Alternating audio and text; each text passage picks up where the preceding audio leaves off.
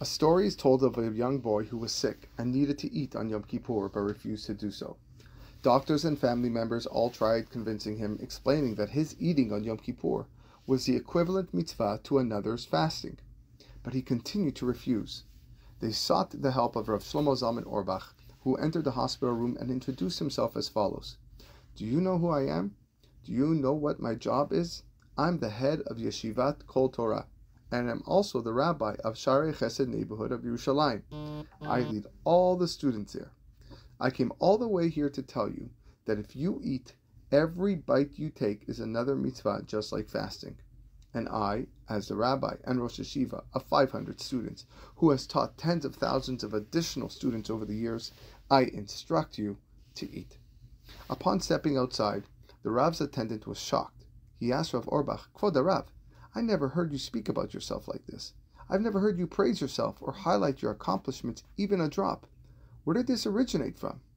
The rabbi replied, "I'm a humble person. When one needs to activate a certain trait required for their mission, they should have 1/8 of ga'ava for this reason. As a Chazon Ish said, the Anvatan, the humble person, knows that they have to be what to be proud of, because if they didn't, they'd have nothing to be modest about." Moshe Rabbeinu was speaking to Bnei Israel, wanting to convey a message in terms that they'd grasp and hold on to.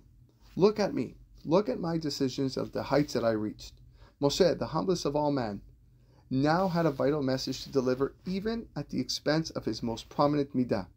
Before leaving earth, Moshe wanted the people to learn to assign more meaning and value to the blessings they'll receive in Olam Haba, and less to those in this world, one of vanity and of vanities.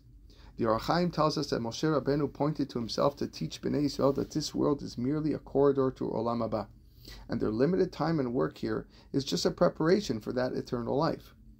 The message carried credibility and effectiveness coming from him, a rich and accomplished leader in Olam Hazeh.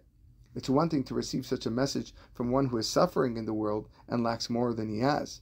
It would be natural for such a person to reflect pessimistically on the world they struggle in.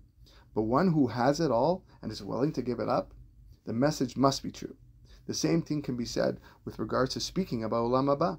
Anyone can say what they will about Olam Haba, but they were never there and have no idea.